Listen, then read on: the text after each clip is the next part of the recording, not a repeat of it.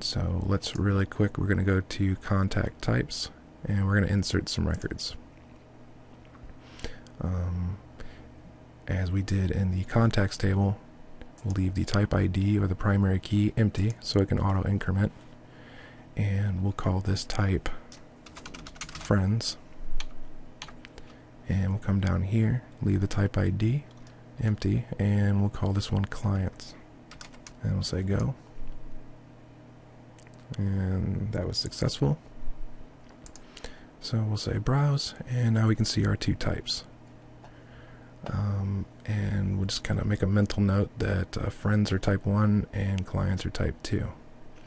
So let's come back over to contacts, and I'm going to add several records really quick, and I'm going to pause the video while I do it just to save time. Alright, now you can see I've added a bunch of records here, and I've randomly given them type IDs.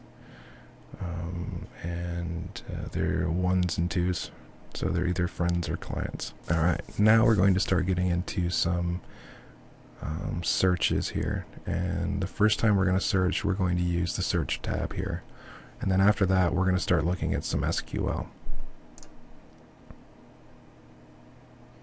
So what we want to do is we want to find all of our contacts that are friends.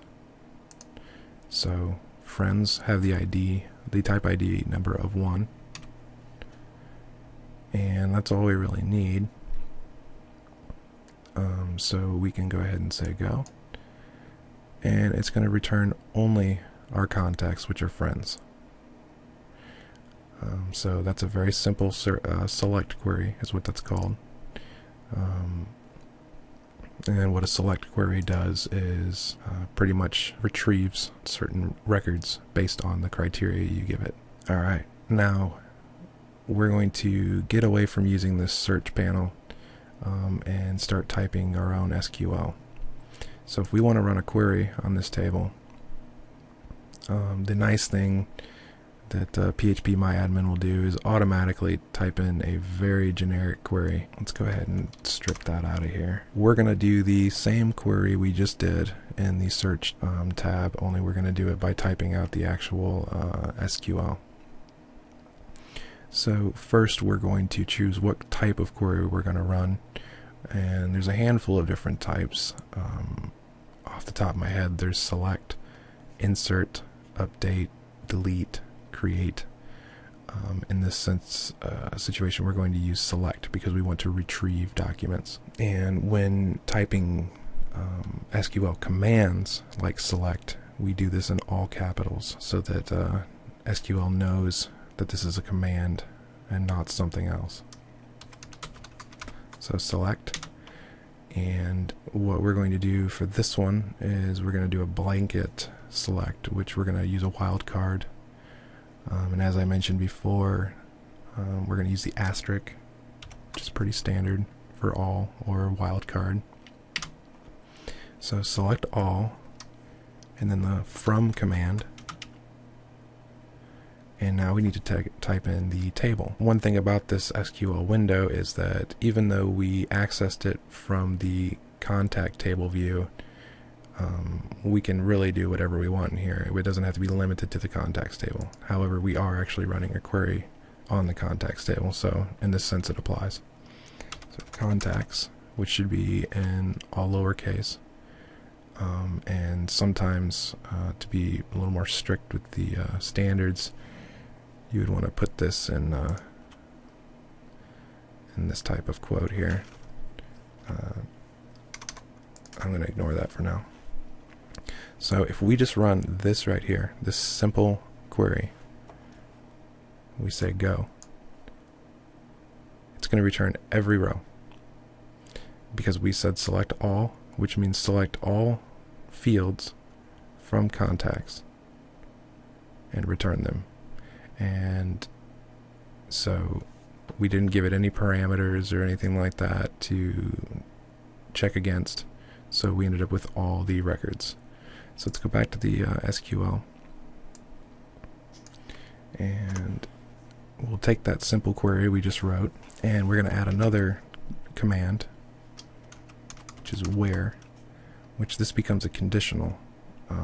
If you have watched any of my PHP tutorials, or are familiar with PHP or any other real programming language, you should be familiar with conditionals. Many times, the most commonly known conditional would be the if condition, where you'd say if this, then do this.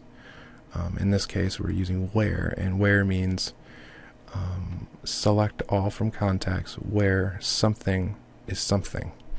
So we're going to say where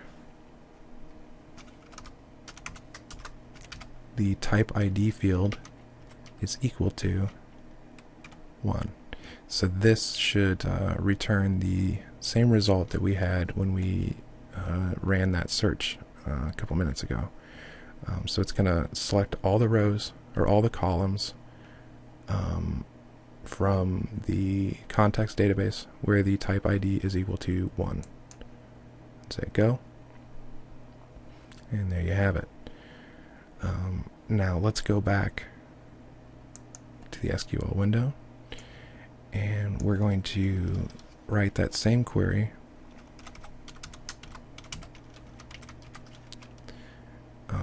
except this time we're going to remove the asterisks, because this time we're not going to return all the rows, or excuse me, all the columns.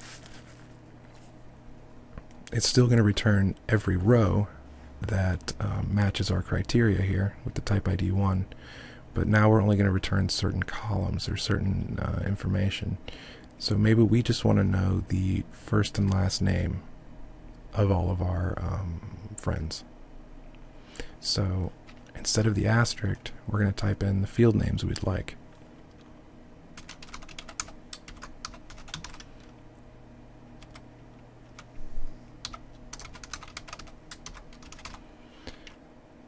And the way we do this is select the field name, and if we're going to do more than one, we're going to put a comma and then the next field name. So let's go ahead and run this query, and there you go. It returned all of our friends, but it just returned their first and last name. And from this portion on in the lessons, there's a good chance that my lessons have gone over the YouTube time limit, so I apologize if I have to cut them off short, but they will continue on directly into the next lesson.